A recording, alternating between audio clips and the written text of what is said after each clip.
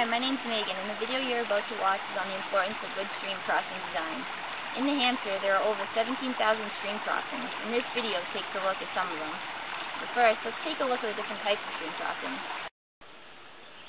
A stream crossing can be a bridge,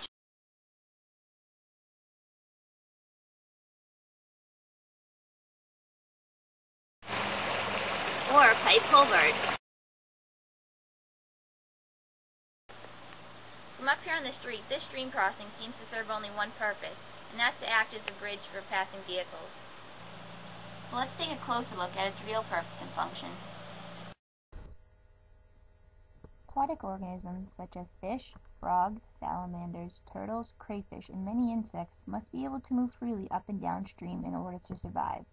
They rely on this up and downstream movement for spawning habitats, feeding areas, shelter, dispersal, and colonization. Stream crossings can potentially block access to these areas and prevent gene flow.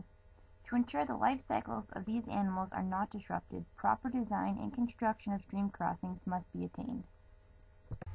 Early in the planning process, potential impacts to the aquatic systems need to be assessed, such as potential flooding hazards, environmental impact, aquatic biota, hydraulic capacity, and floodplain geomorphology.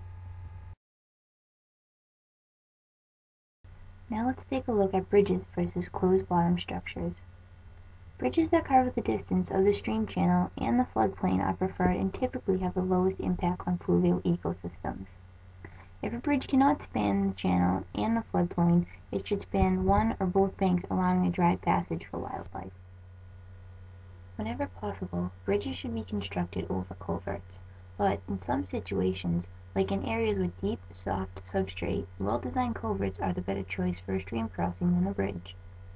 Regardless of the type of stream crossing, the width of the stream bed in the proposed structure should be 1.2 times the bank width plus 2 feet.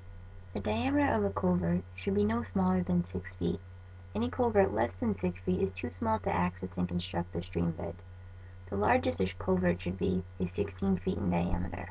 Any stream that requires a larger culvert should be made into a bridge. Also, the substrate in the stream bed of a culvert should match the substrate of the natural stream. This will reduce the impact to the aquatic life that resides there.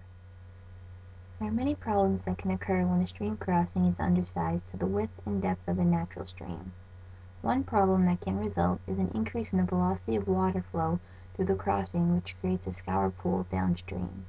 A scour pool can lead to perching. Perching is when the stream bed becomes eroded downstream of the crossing and creates a waterfall. This becomes a problem when fish and other organisms can no longer get upstream through the culvert.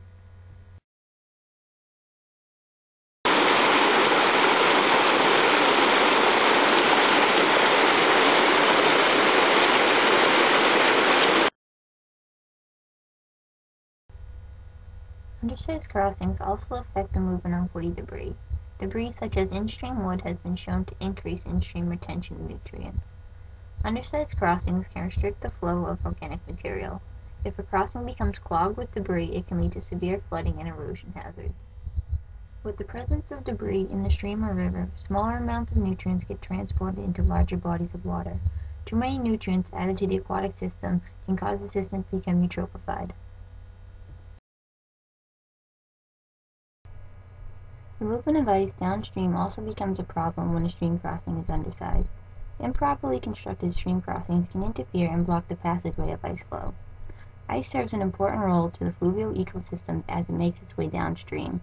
It rubs against and reshapes the stream bed and riparian zone, creating new habitat.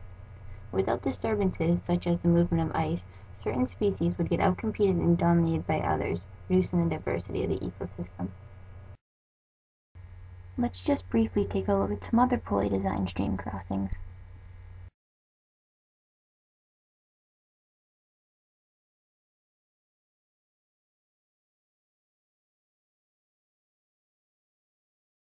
Now let's look at some properly designed stream crossings.